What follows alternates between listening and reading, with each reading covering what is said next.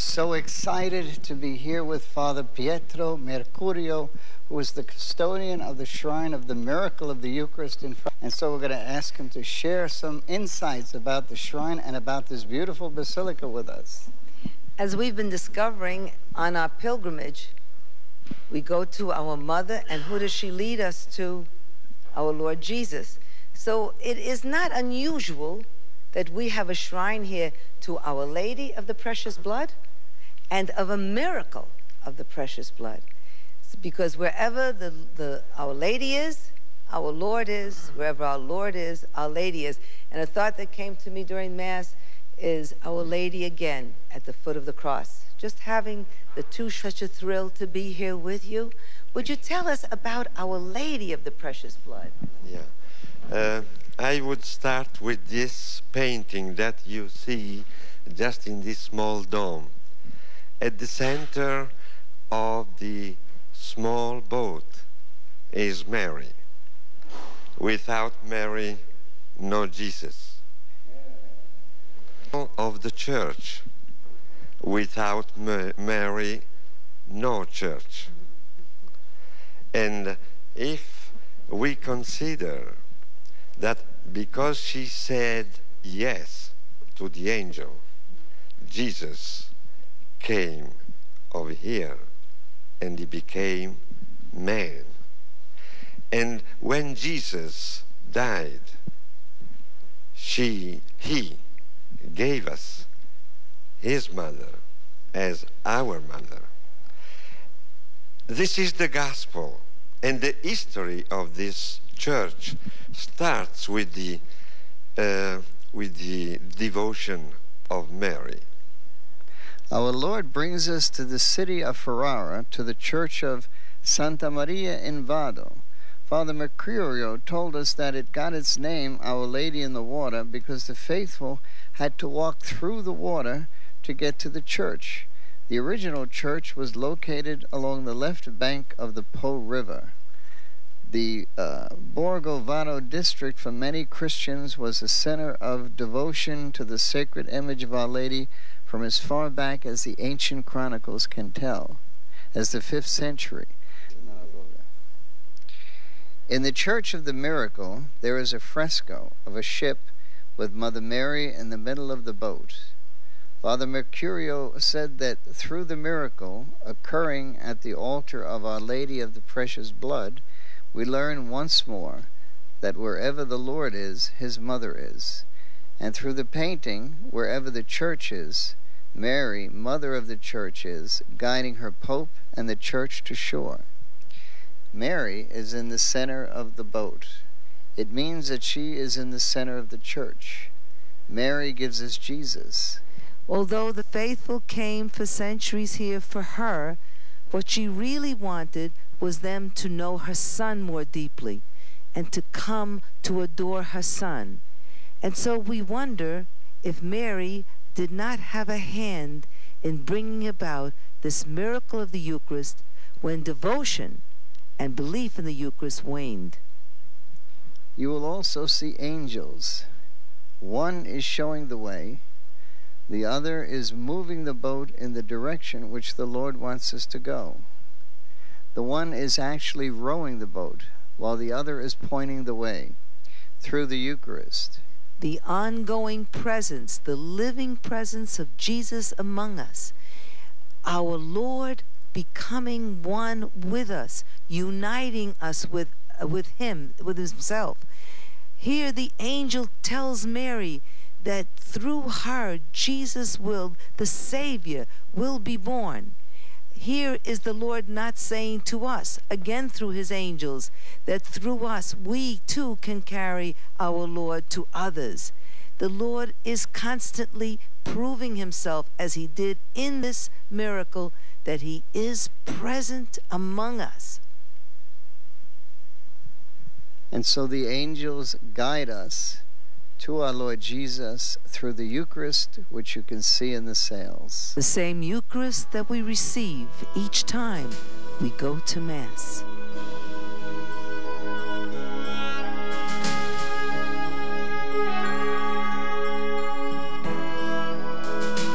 This is the original altar where the Mass was being said and the miracle took place. At the time, it was a very small church, and this was the main altar. The painting that you see here of Our Lady of Perpetual Help was here at the time when the miracle occurred. And it is fitting, is it not? Because here we see the little baby Jesus little boy Jesus having had a nightmare where the angel of the Lord had shown him his suffering, the crucifixion where he would shed his blood for us. It is fitting that at this altar, once again, he shed his blood for us through the Eucharist. This marvelous church that we call Basilica, in other words, is a church with some special signs of our faith. And the special sign that we have in this church is the sign of the... 1171, on March 28th, Easter Sunday, the small church was filled with devout Catholics. Father Peter of Verona ascended the altar to celebrate solemn Mass. Before distributing the Holy Communion to the faithful, at the moment that he broke the consecrated host in two, the host turned into flesh, and from the flesh blood sprayed from the host and splattered the vaulted dome behind the altar. The miracle that took place before their eyes both astonished and touched those who were blessed to be eyewitnesses. Crimson blood splattered on the wall the figure of a child. When Lanciano came about, our Lord bled. And now, with this miracle, I looked at it, and I don't know what feeling you had. When our Lord died on the cross, we say that the church flowed with the blood from his heart. And here we see again, at a time of heresy, a time when his church is threatened, we, the mystical body of Christ, I've been writing about you and calling you crusaders. Is the Lord saying that that's why you're here? Because once again, the blood is flowing, and this blood is the Eucharist, and the church is coming forth, and you will, like this church, rebuild the Church of Christ. As our Father Pietro had said before, these heresies are not old, they're not new. They're here the way they were here in the 12th century when this miracle occurred. This miracle came to us to fight a particular heresy. Those heresies are still with us today. We still have to fight them. The battle is nowhere near over. We haven't won it yet, but the Lord is in charge. And whenever there are crises in the church, Jesus comes to us in whatever form he thinks necessary. In this instance, it was a miracle of the Eucharist. We may find that we have miracles of the Eucharist coming. That was issued in 1197, authenticating the miracle. It reads as follows: in Ferrara, Italy, in these our times, the host on Easter Day was transformed into a small piece of meat. The bishop was called, and having verified the miracle, the citizens of that city who had been Paterini and had professed heretical ideas on the Eucharist, the body of Christ, returned to the truth. The blood on the vaulted wall was conclusive proof that a miracle had come to pass. They came, they saw, Jesus conquered their minds and hearts, and they believed. If we believe, do we not help our priests to keep their belief? If you've ever been a minister of the Eucharist and people come up, I know, for example, there was one man in our church, and when he would come up, before he would receive, I was a Eucharistic minister at the time, before he would receive, he would say, "Oh my Jesus, I adore you." And there would be tears coming down. This helps you in your belief. It helps the priest in his belief. If he sees dead eyes every time you come up to the Eucharist, if he can see that you're thinking about, did I park the car in backwards so I can make a quick getaway after Mass? Or what are we going to do after church this afternoon? Can we get into that restaurant to have breakfast, or is it going to be crowded?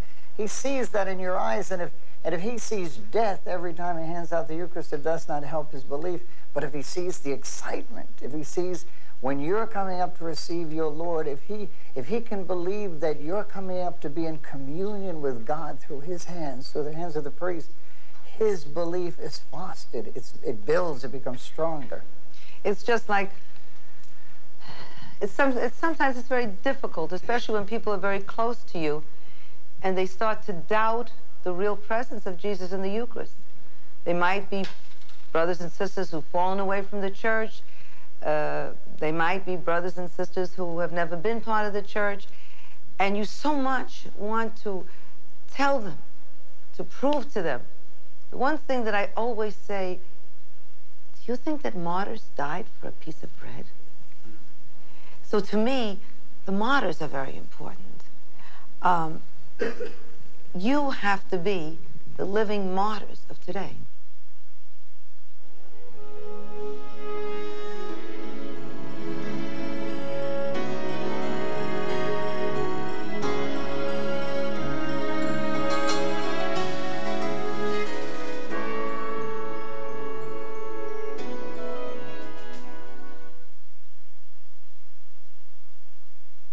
When Jesus said that he had come not to bring peace, but rather he was bringing division,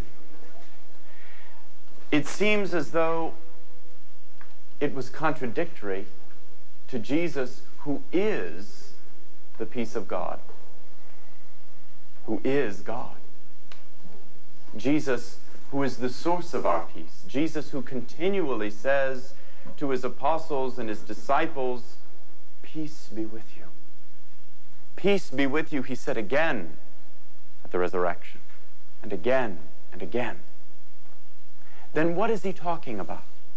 Why the division? Why mother against daughter, father against son, brother against sister, and on and on and on? Why the division? Because some have the ears to hear and the eyes to see, and others do not. Just as when Jesus teaches in parables, sometimes people understood and others didn't. Why? Not because Jesus said two different things to two different people. He said the same thing. He spoke the truth because he is the truth, the way, the life. But it is our disposition that makes the difference. Jesus loves all. Jesus is the Redeemer of all. Jesus shed his blood for all. But some believe it, and some do not. And so today we are at a shrine of his precious blood, a miracle of the Eucharist, where, once again, for the doubtful eyes of the people who had gathered in church that Easter in the year 1171, Jesus again proved himself. And isn't it something to think we should be the ones proving our love for God, and God keeps proving his love for us. Rather than give up on us long ago, God continues to pour out mercy. And every Mass brings us to the font of mercy, to the gift of Jesus' precious body and blood that was shed on Calvary almost 2,000 years ago now. But that blood is given to us again and again. It pours out for us in the holy sacrifice of the Mass. And the Mass is our opportunity to step outside of time and to be present to the great gift on Calvary, even today. And so as we come to this altar, we realize that many will not believe. And when Jesus talks about the divisions between brothers and sisters, unfortunately we know that even in the communion of Christian churches, there are those who will not believe. Even in the Holy Roman Catholic Church, there are those who do not believe. Even among our brother priests and religious, there are those who no longer believe. But let's remember, where did we start? How did we begin the journey as Catholics? Do you remember your first Holy Communion? Do you remember all the preparation that you made for that day? The joy in your heart as you prepared and believed and knew that this is the body and blood, soul and divinity of our Lord Jesus Christ. Thanks be to God we had those good teachers when we were young to teach us that truth. And pray God we will have new teachers who will be bold enough, even though they will be rejected by many, they will be bold enough to teach to those who are willing to listen and those who are willing to see that this is indeed the body and blood, soul and divinity of our Lord and Savior Jesus Christ. It is the same mystery, the same sacrifice, the same treasure, the same gift, the same precious blood that was given to us on Calvary, in which we now participate in this holy sacrifice of the Mass.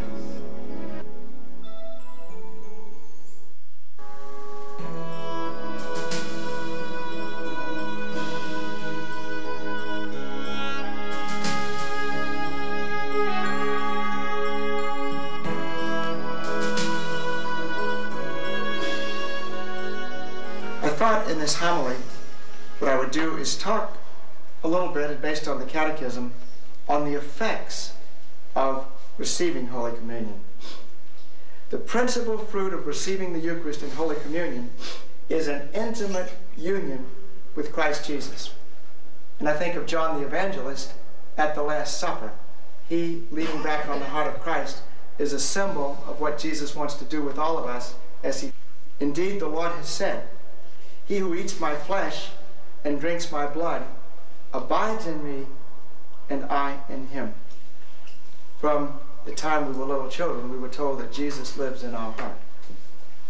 As we're older now, but still I hope little children at heart, we should realize that every time we receive the Eucharist, we're deepening that union of Jesus with us in our heart. Life in Christ has its foundation in the Eucharistic banquet. As the living Father sent me, I live because of the Father, and I live because of the Father. So he who eats me will live because of me. Christ is our life. And it goes on to say, what material food produces in our bodily life, Holy Communion wonderfully achieves in our spiritual life. Bread and the food we eat give us strength and nourishment, and hopefully joy, delight in eating them. The Holy Communion gives us those things. Then it says Holy Communion separates us from sin, and it wipes away venial sins, and it preserves us from future mortal sins, and it's the unity of the mystical body. We who are united with Christ deepen in our union with one another. And I spoke once in one of the homilies about the Eucharist committing us to the poor. And I want to put that together. The Eucharist unites us and it commits us to the poor. And I can't help but think of Mother Teresa. Mother Teresa cannot keep Jesus to herself, she and her nuns. They receive communion and they adore him in the morning, but then they go out and bring him to others, and they find him in others. They find him in the guise of the poor. And we have to do that in the poor and in one another. And I was thinking, in many different chapels of adoration which I've been to, some have glorious monstrances, others have rather poor monstrances. But it's the same Jesus in each one. When we encounter Christ in others, sometimes we're going to find him in a wonderful monstrance, a wonderful person. Other times we might not find him in so wonderful a person. But it's the same Christ. And we have to love and honor Christ in every human being, no matter whether they're in a beautiful monstrance or a very poor one. And I really believe that our pilgrimage will not achieve all that the Lord wants it to if we're not much more conscious of Christ in others and in the poor and in the unborn. It would sadden me if we would make a pilgrimage like this and then go home no more sensitive to Christ and others, no more sensitive to him and the poor and the homeless, no more sensitive to him and the unborn.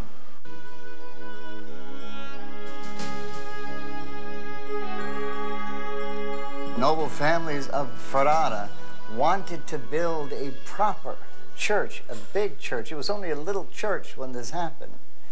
And so they paid to have a big church built.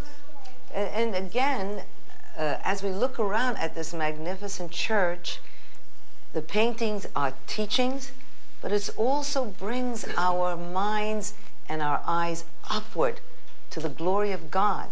And so in so doing, they were not only attracting people here where they could learn, but to focus them on God's message to them with this church. In 1500 and some odd years, it was transported, the vault where the blood splattered was transported here at this section of the church.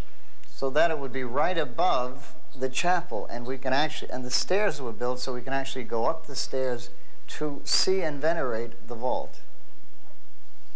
The painting that you see is not ancient. On the 800-year anniversary of the miracle, 800 years, this painting was made, and that was in the year 1971 when they were celebrating the 8th centenary of this miracle. This painting was made again to tell the story. In 1990, Pope John Paul II came here and prostrated himself and prayed before the miracle of the Eucharist. It reminds me of Fatima. Do you remember when the angel of the Lord was talking to the children, and suddenly the chalice and the host were suspended in the air? What did he do? Prostrated himself. He prostrated himself. The angel who is created above human beings prostrated himself. There were a group of people that did not believe in the real presence of Jesus in the Eucharist. So we're seeing that, aren't we? It's ongoing. As we are studying the miracles of the Eucharist, every time there's a miracle of the Eucharist, what do we see? We see people who doubt the real presence of our Lord Jesus in the Eucharist. What does the Lord do? How patient our God is. He gives us a miracle. And he proves himself to us again.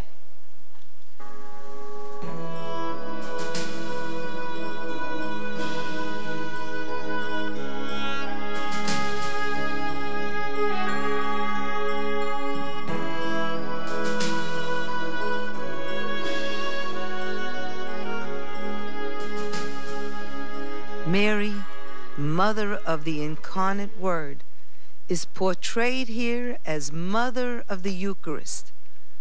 She brings us her Son, who offers us his blood, just as he did at the sacrifice of the cross, just as he does during the sacrifice of the Mass, just as he did during this miracle when his blood splattered on the arch. We see the tools used to draw the precious blood of our Lord Jesus from his body. It was by means of these instruments that Jesus suffered his passion and death on the cross.